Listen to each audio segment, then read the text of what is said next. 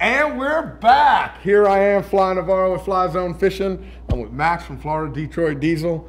Max, talk to us about the turbos. Talk to us about this engine first. All right, well, this engine has 3 turbos.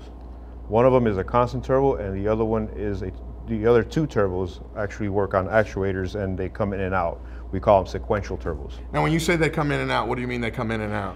When the engine first starts up, the only one that's running is this one. Okay. All right, and then at a certain RPM, depending on which engine series you have, the one will kick in, and then the other one will kick in.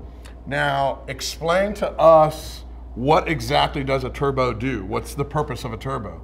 A turbo puts more pressure into your intake system, so it'll blow a lot more air into your intake system to give it that horsepower that you're after.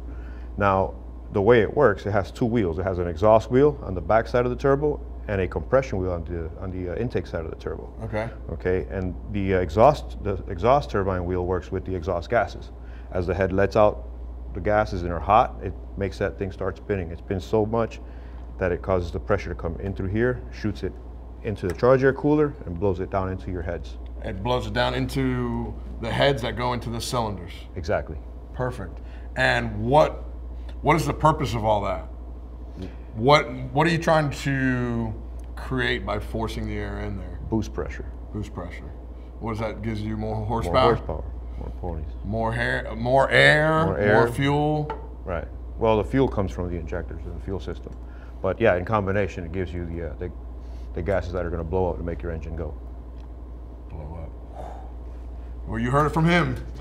We don't want to hear that, but we want to hear the booms in the cylinders. Guys, thanks for joining us here in the Fly Zone.